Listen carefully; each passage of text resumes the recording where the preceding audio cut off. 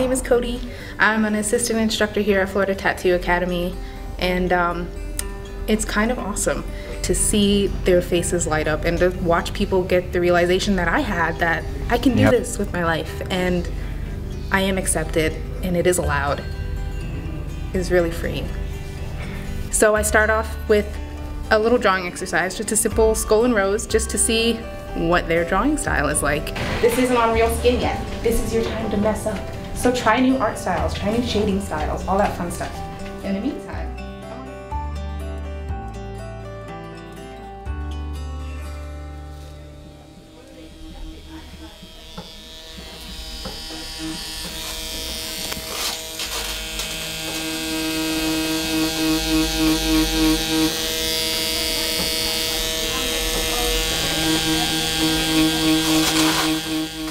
the very first day you always see everybody so nervous and like, is my art good enough? And then by the last time, they're tattooing on people and their own designs and their own original creations are living on people forever.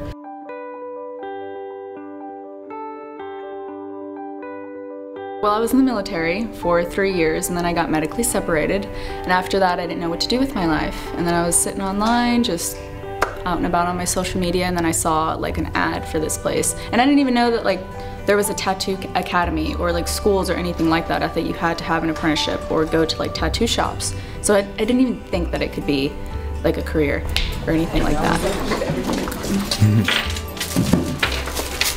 Yeah, I just figured first day, you know, maybe like 10 minutes or whatever. I love it. I picked up on like painting and drawing and like digital art, all that stuff after I got out of the military. And then I kept kind of like starting something and then leaving it. But I knew I had a passion for it. I knew I liked it. I knew that I wanted to do something in that field that just wasn't sticking. And then when I saw the tattoo thing, I was like, there it is. That's what I want to do. Let's draw for an hour with the skull and rose, whatever design you want to, see your style. And then afterwards, we're gonna go through. I want this new chapter in my life to start. I'm happy about it. More than I am nervous, but I'm very anxious at the same time. We did a drawing prompt of a skull and a rose. It was a little difficult, mostly because I hate drawing skulls. I just decided that it was time to like really learn. I had saved up enough, like, so I quit my job and I came here. And so yeah, now I'm gonna learn the right way instead of whatever I was doing before. I feel like I'm gonna get those nerves and those goosebumps going into my first actual tattoo on a person, and just that feeling of, oh God, I'm gonna screw this up. My ultimate goal here at Florida Tattoo Academy is to push myself to become a really damn good tattoo artist.